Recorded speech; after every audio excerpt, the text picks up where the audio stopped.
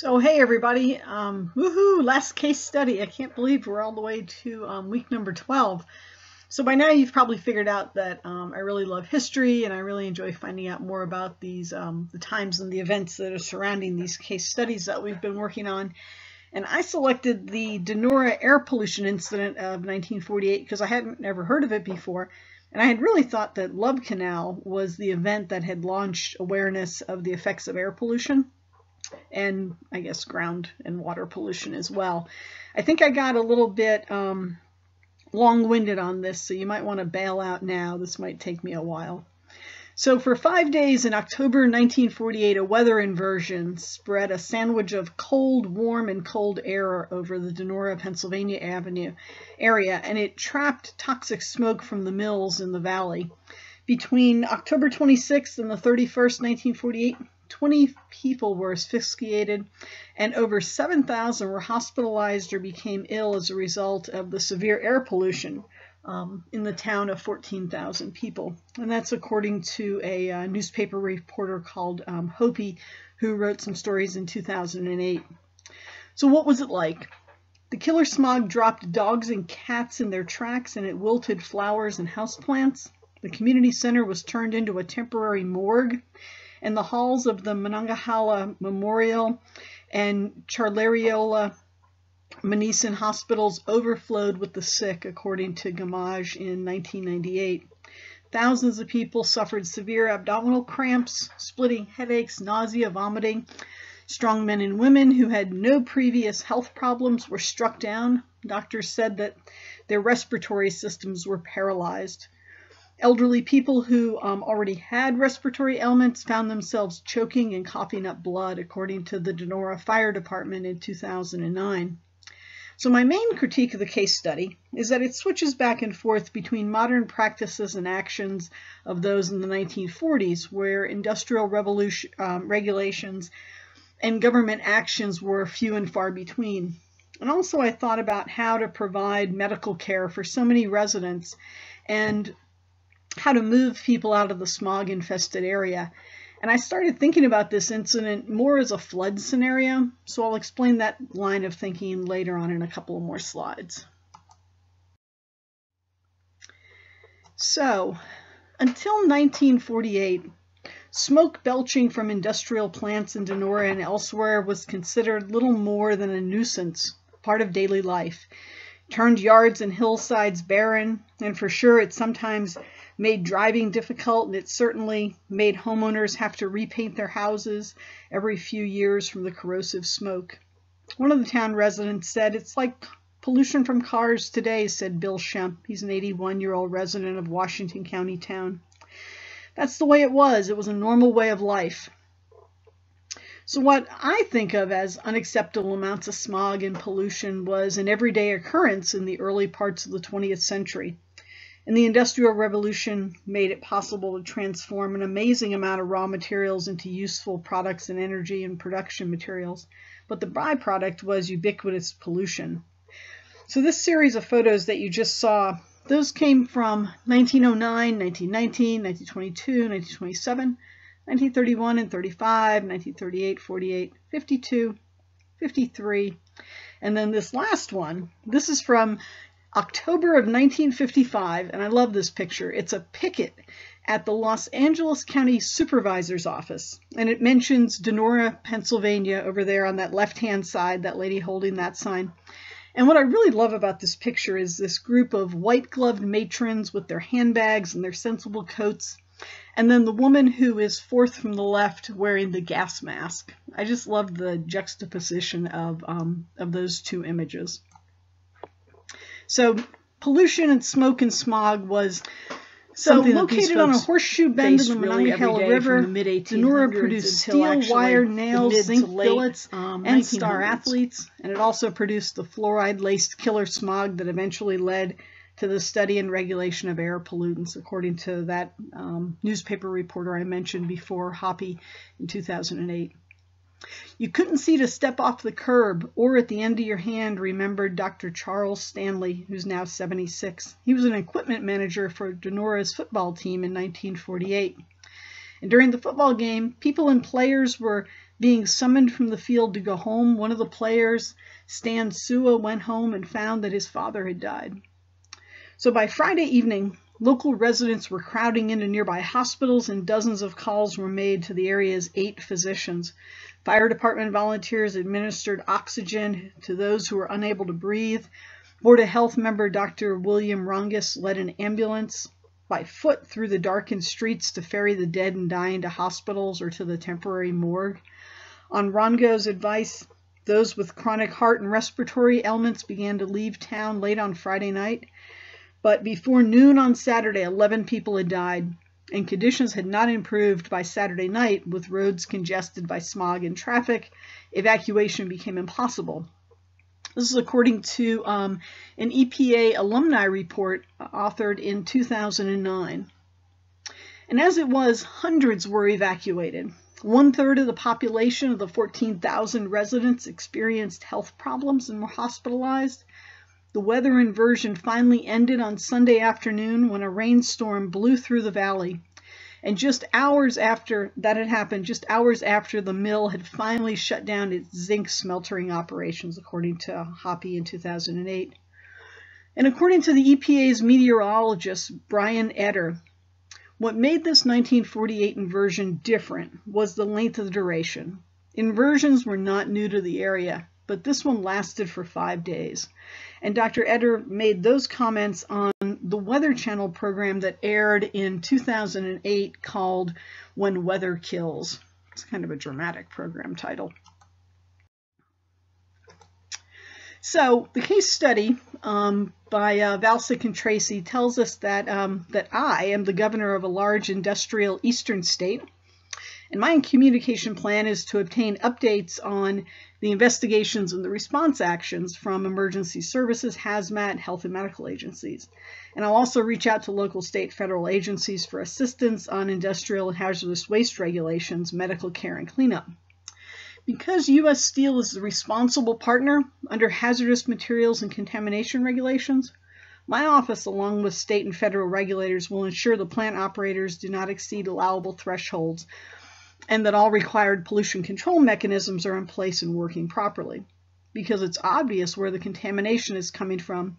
If U.S. Steel doesn't correct these problems immediately or shut down the plant operations, I'll launch the process to levy administrative actions and fines. So the case study discusses the executive branch reaching out to the legislative branch to enact regulations and administrative guidelines. Blinding smog opened people's eyes to the mortal dangers of air pollution. It gave rise to local, regional, state, and national laws to reduce and control factory smoke, and culminated in the nation's Clean Air Act of 1970. That's according to Templeton, who wrote in 1998. The Environmental Protection Agency and OSHA were also formed to help keep us safe. So this part of the case study seems a bit misplaced to me. On the other hand, the executive branch could use its police powers and civil enforcement powers that were available in 1948 to halt U.S. Steel's operations in the name of public safety. Eventually, the town Burgess actually declared a state of emergency, which was instrumental in forcing the mill to ramp down its operations. And that's according to the Donora Fire Department, which compiled a pretty long list of newspaper articles and speeches in 2009.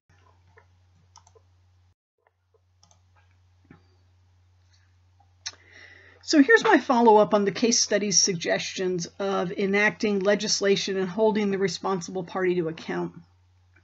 Air pollution problems were recognized from the facility as early as 1918, when the plant owner paid off the legal claims for causing pollution that affected the health of nearby residents.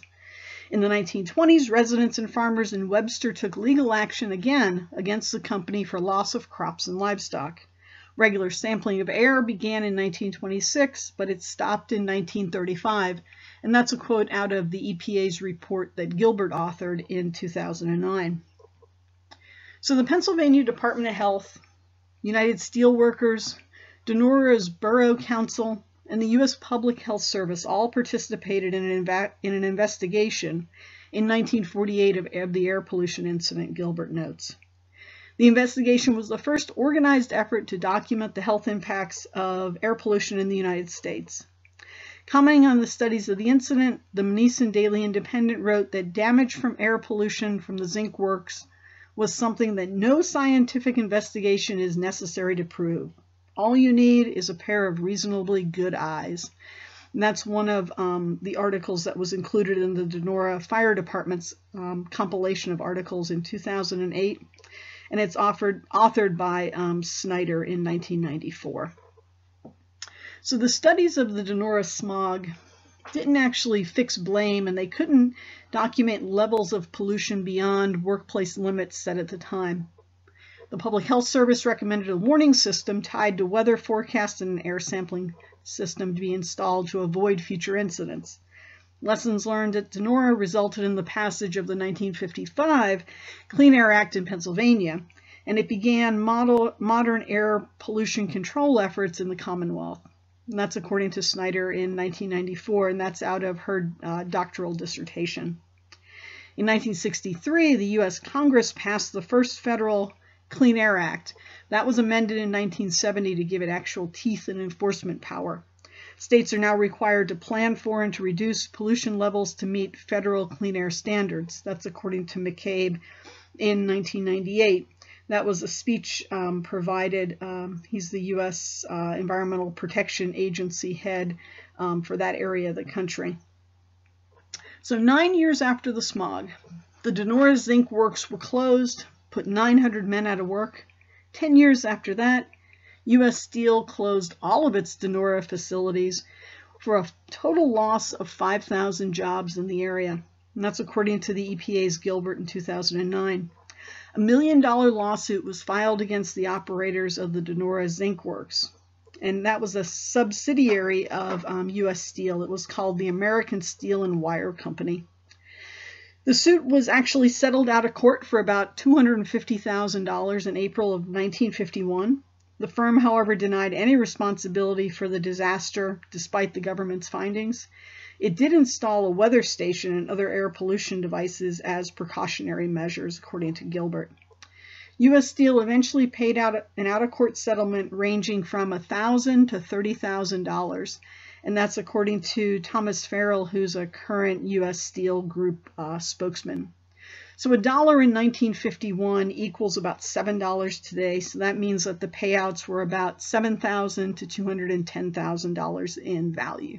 And that was reported by the Donora Fire Department's compilation of those newspaper articles that I mentioned before. So during the event, the elderly and seriously ill began experiencing respiratory trouble. Community's physicians were flooded with calls from concerned families.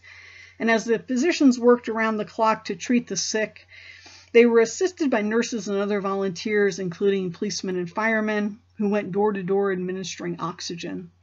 And those who made the rounds reported on the difficulty of finding their way to the homes. Drugstores remained open all night to fill prescriptions. Clergymen were called out to minister to the dying and their families. The Donora Board of Health met in an emergency session, and the Red Cross and American Legion and their auxiliaries set up an emergency station at the community center. Funeral directors offered their ambulances to carry the sick to the community center and the 2 hospitals as well.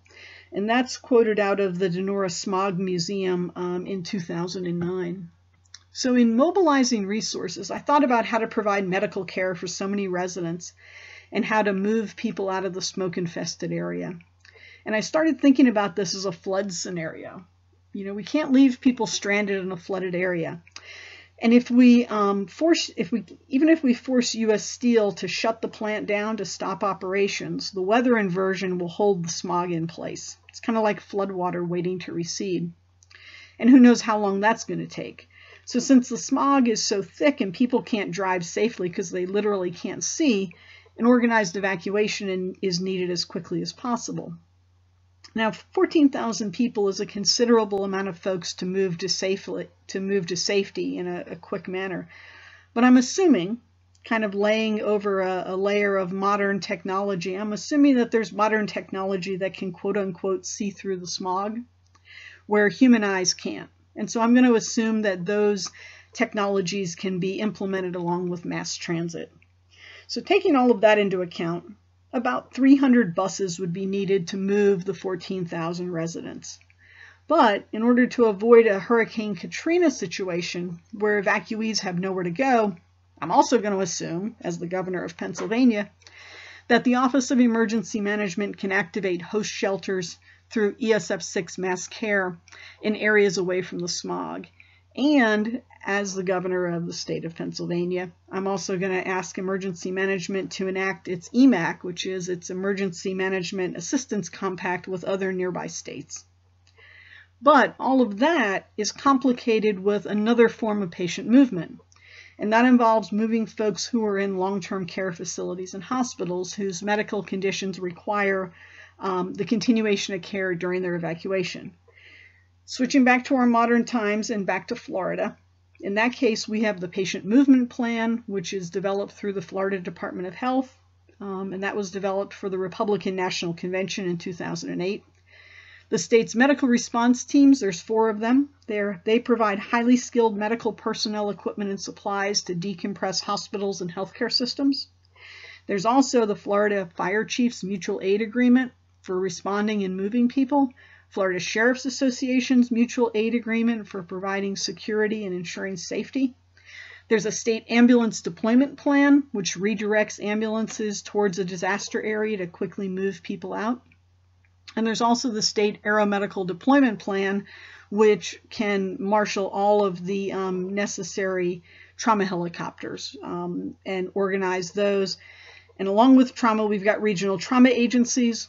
The Florida National Guard maintains 3 civil support teams who are highly specialized in chemical and hazardous materials incidents and have medical treatment skills. So during the height of the emergency, back in 1948, the Donora Fire Department was besieged with frantic calls, but soon help arrived in the form of mutual aid from other communities. The Pitcairn Fire Department arrived with an ambulance. The McKeesport and Rosedale Fire Departments loaned inhalators, and that's according to the Donora Fire Department in 2009. So, what's Donora look like today? And what were the consequences and the outcomes of the smog incident of 1948? So our case study looks back and says that inaction in pollution control had a lot to do with how severe the event was. Looking backwards, our modern minds, we really can't imagine why the authorities didn't shut down the mills sooner. And as the days passed and more pollutants went into the stagnant air, smog got worse, visibility kept decreasing. And despite the poor visibility that hampered motorists and pedestrians, many people went about their usual routine. The Halloween parade was held on schedule Friday night. The football game with Monongahela was played Saturday afternoon before a crowded pack at Legion's Field, despite the difficulty in actually seeing the ball or the players. And then the town Burgess actually declared a state of emergency, and doctors started advising people with respiratory problems to leave town. But by Saturday night, heavily congested roads and the poor visibility made evacuations almost impossible, according to the Donora Fire Department in 2009. Things were tough back then, and you knew the mines and the mills were unsafe, said Dwayne Patterson, 70 years old, of Monongahela. But they put bread on the table, bread and butter. And that was reported by Hopi in 2008. The case study also talks about consequences. Too little, too late. When the fire bells rang on that evening, Bill Shemp and other firemen learned that they were to take oxygen to residents struggling to breathe. Shemp said that he had to feel his way along buildings and fences to go up the steps of each house and strain to make out the house number. Going several blocks took 45 minutes, the Donora Fire Department reports. Finding the right address, Shemp could only give a struggling person a few shots of oxygen before departing to find the next address. It almost broke my heart to leave, he said. It was almost a terrible experience because it meant that you had to walk out of a house where people needed help. Eventually, doctors decided it was too dangerous for the firemen to cart the oxygen tanks, which weighed about 130 pounds, through the smog. everyone went home to wait for the air to clear. And that was reported by the Donora Fire Department in 2009. In a November 1948 issue of Life magazine, Bill Rongas, a Donora physician, labeled the tragedy, quote unquote, murder from the mills. And he said that if the smog had lasted another evening, the number of deaths would have topped 1,000. So on items of note in the case study, Pittsburgh itself escaped the episode primarily because it had just begun to enforce a smoke control ordinance, and it was cutting back on the use of bituminous coal as a fuel source. The Donora smog gained national attention when Walter Winchell broadcast the news of the disaster on his radio show. And that's according to Snyder's 1994 doctoral dissertation. After that radio broadcast, phone lines were flooded with calls from concerned family and friends from out of town as word of the disaster spread on the radio and newspapers. And then some people were frightened by what was happening, and they actually tried to leave town to go stay with relatives and friends until the emergency was over. And that was reported by the EPA's Gilbert in 2009. And then the long-term health effects. Donora's Special Investigating Committee asked the borough assessor to conduct a census. The assessor asked 6 assistants to interview 2,639 homes, which covered 11,765 individuals. He reported 21 deaths, 68 people left town, 4,951 people were evacuated, 6,814 were not affected. 880 people were treated by doctors within those 5 days. 366 people were unable to see a doctor. 47 folks went to the hospital. They think that that's a low number. 12 people reportedly went to the Mill Hospital, and they also felt that that was a low number. It might have been as high as 86 people, according to the EPA's Gilbert. Autopsy reports of many of those who died indicated acute changes in the lungs. The victims' ages ranged from 52 years to 85 years, according to the Donora Fire Department. And a decade later, the town's mortality rate remains significantly higher than that of the neighboring communities. So I think that the case study did a pretty good job of summarizing that a much more rapid and comprehensive response by both the townspeople and the officials in charge would have saved lives, and it would have certainly helped people to get them out of harm's way ahead of time. I think that my flood analogy holds up because the longer those folks waited, the denser the fog got, and by the time they really panicked and realized that it was really time to leave, they couldn't get out because they literally couldn't see in front of their faces. So again, I think it's sort of an appropriate analogy with Florida, especially when we see things coming like hurricanes, that we issue those alerts and those warnings well ahead of time, and we continue to try to find ways to get folks to understand that when those warnings are issued, time is of the essence. So I know this has been a long case study, and I thank you for hanging in there with me. I enjoyed reading more about this event. I didn't even know that it existed, and it really got me a lot more interested in the effects of human-caused disasters on populations, and then, like I said, time being of the essence to get folks out of harm's way as soon as possible. So I hope you enjoyed the case study. Thanks for hanging in there with me. I know it was a long one. Have a great day. Bye.